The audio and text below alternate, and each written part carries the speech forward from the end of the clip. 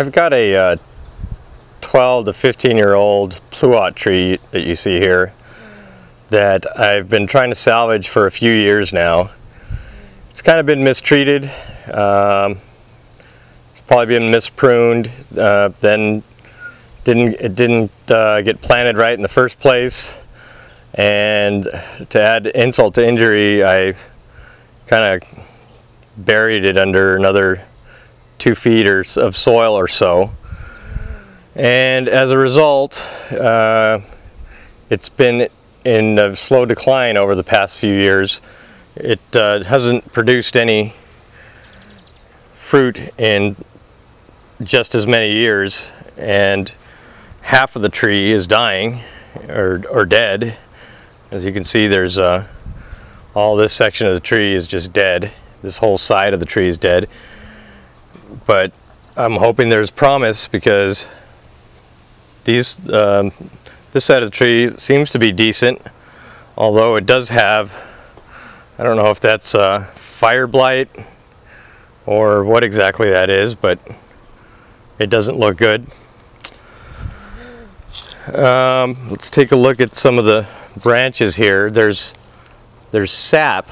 I don't know if you can see that, but there's sap coming out of a lot of the joints here on these laterals, and the bark has some splitting, and it's in pretty bad shape. It's got sap growing out of it. There's a big gob of sap right there, and I removed another big gob that was further down. But if we go to the other side, you can see more splitting.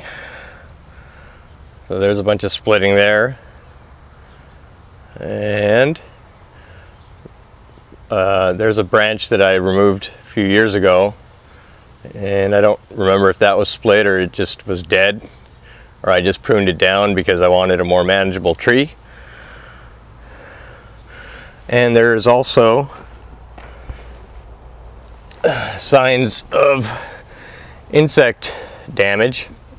You can see there are some holes. I don't know if that's termites or tree borer insect of some sort, but if the tree is diseased, I imagine this was the vector or the agent that caused that disease.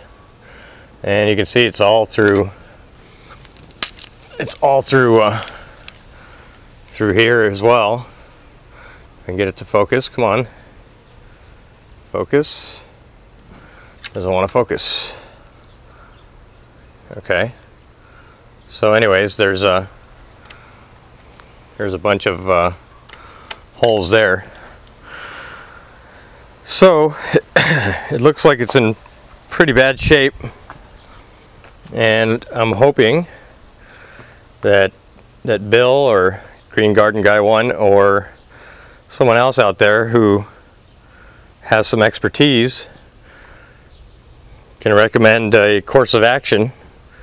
Maybe I should just give up and tear the guy out and put in something else, or if I can bring this back to life. And let's take another look at the foliage. I mean, I hate to see something that might have potential go to waste, so I'm open to all options. But again, there's some of what looks like some kind of a fire blight, and that doesn't look all that great. So I don't know.